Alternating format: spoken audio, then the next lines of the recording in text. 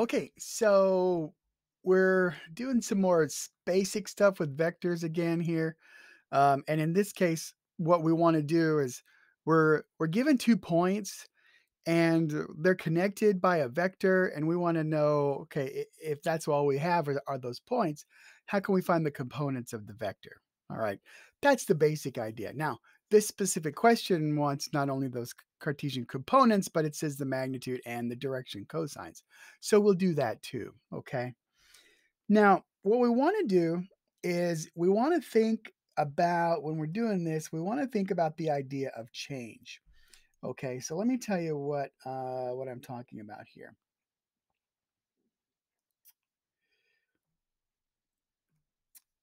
Whenever we talk about change, you need to sort of burn it into your head that change is going to be, we use the delta symbol, and it's final minus initial. Okay, it's always that, always final minus initial. Now that's super important moving forward in all of your static stuff, and then when we get into dynamics and in physics too, final minus initial. And so with our vector, we start at some initial point down here at A, and then we've got a final point up here at B. So if we define B and we define A, then we can figure out what the deltas are that go along with that. So let's start with B. Oops, my bad. It's not a vector. It's just a point. And the tricky part, the only part about these that's tricky is making sure you read the graph correctly. Okay. So point B, always take it one piece at a time. Be very methodical. That's going to help you out. All right. So like we start with X. So we got to go past the origin. We got to go into it. All right. And so we're going into it a distance of 3. And I know that because of this over here right there. So that's how I know that my x coordinate is going to be 3. And then I've got my y coordinate is how far over I've come, like this. And so that's 4. And then my z coordinate is how far up I've gone, and that one is 3. Okay, just like that. Okay. Again, take your time when you're doing this. Be very careful so you can track what you're doing. Now, let's do the point A. And so let's think about what's happening with my X. And we've come forward from the ZY plane a distance of 3. So we've got 3 there. And then my Y component. All right, as I'm over, whoop, sorry, wrong point. I'm over a distance 2 with that one. And then finally my Z, we're actually in the floor. So we're in the XY plane on that one. So we'll just put a 0 in for that guy. All right. Now, some of you may have figured out that I did make a mistake in there when I was reading through this. So whenever you're doing these, always double check yourself, okay? Which is how I figured out that I made a mistake. And I figured that out because I knew when I put the X component for A, I put 3, but I'd also put 3 for B, but they're not in the same place. And that's because it's -3 on this one. Okay. So it's behind the ZY plane, and point A is in front of the ZY plane.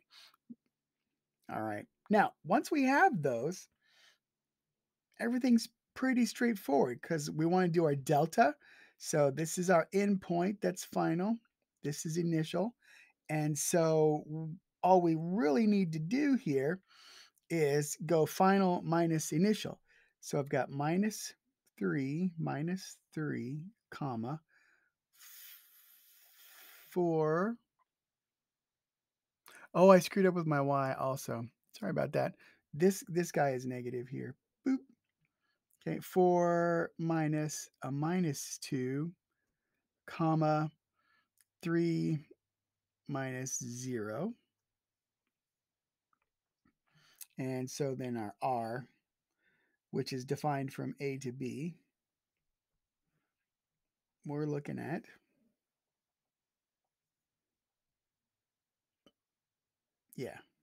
minus 6, 6, and 3. Okay. Now, when you get that, okay, especially while you're, practicing and learning and all that stuff, double check on this thing. Okay.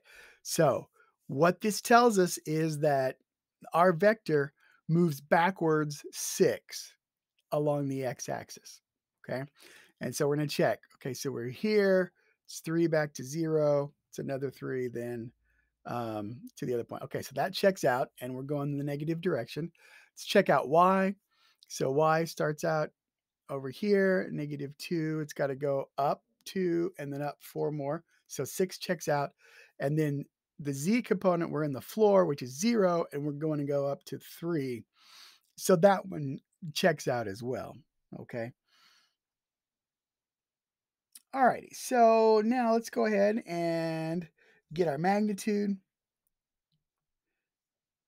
Okay. So R is a magnitude. And remember, my notation, if I just write R, what what I mean there is it's the magnitude of my vector R. So R without the hat on it is the magnitude of the vector. So the magnitude then we're looking at minus 6 squared plus 6 squared plus 3 squared, and run the numbers on those. And what you get is 9. Okay. And so there's our magnitude. Okay. All right. I need to make just a little bit of room here. So I'm going to see if I can move these things over here. And that has monkeyed around with my highlighting, which we don't need our highlighting right now anyway.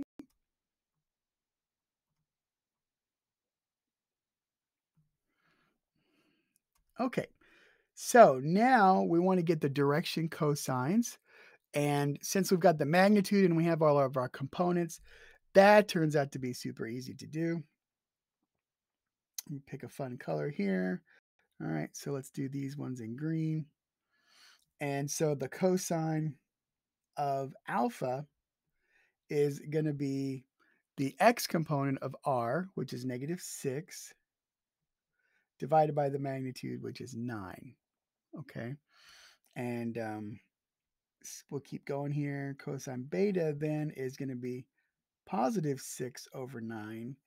And the cosine of gamma is going to be 3 over 9. Okay. So then you can just run those on your calculator, figure out what alpha, beta, and gamma are. And that's going to work out for you. Okay. Now, cosine's a nice function. So when you do negative on it, usually your calculator is going to return the proper angle.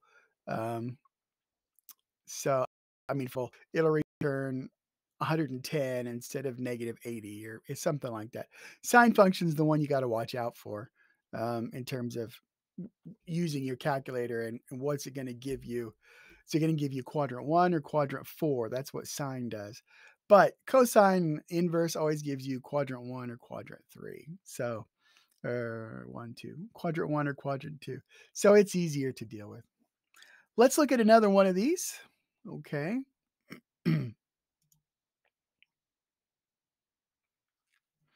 Okay, so we've got a pole and the pole is up against the wall. And our job ultimately is to figure out what's that angle between the corner and the pole. Okay. What is that angle down there? So right down there, what is theta going to turn out to be? Now we'll do this exactly the same way. And so we're going to use our starting point, our initial point as A, and our final point as B, just like this. So we need to define A and B. And let's do B first, because that'll help with our subtraction. So the point B turns out to be, okay, so X, the X position of B is in the ZY wall there, and which is 0. The Y position, all right, it's sort of forward down the wall, a distance of 2. And then it's up along the wall, a distance of 4. Okay, so we're in the wall, over 2, and up 4. All right, now let's do point A. Point A, what we're dealing with then is X is 4, and it's sitting there right on the x-axis, which means that the other two components are 0. Okay, just like so. So let's turn this baby into a vector. We'll call it R. And we're going to do final minus initial. So 0 minus 4 gives us -4. 2 minus 0 gives us a 2. And 4 minus 0 gives us a 4. Okay. So now let's look at our picture and make sure that it looks correct. And so what we're saying there with our vector R is that we're going towards the origin, -4, and then away 2 and away 4. All right. Boom, boom, boom. And that works out too. Okay. All right. So to get that angle theta, what we're actually going to do is we're going to use um there's a couple ways we could do it, but the way we're going to do it is with our direction cosine. So let me show you what I mean here. The angle from positive x to our vector is alpha, like that. And we could see alpha and theta are related. Those are supplementary angles. I think that's the correct term, which means that um, alpha plus theta is 180 degrees. So theta is going to be 180 minus alpha. So if we had alpha, then we're in business. Okay. So can we get alpha? Of course. Of course we can get alpha. So cosine of alpha is going to just be that x component, which is -4, over our magnitude. Uh-oh, we got to go back and grab the magnitude. Forgot about that. So our magnitude, we're looking at 16 plus 4 plus 16. And if you run that on your calculator, that turns out to be 6. 16 and 16 is 32, plus 4 is 36, square root of that is 6. All right, it all pans out, checks out. So anyway, back to cosine alpha, we got negative, oops, 4 over 6. And so alpha turns out to be 131.8 degrees. And so now that we know that, you can just, I'll let you subtract it yourself there, and you can figure out what the angle of theta is. Okay. Here we go. So direction cosines, not so crazy or useless after all.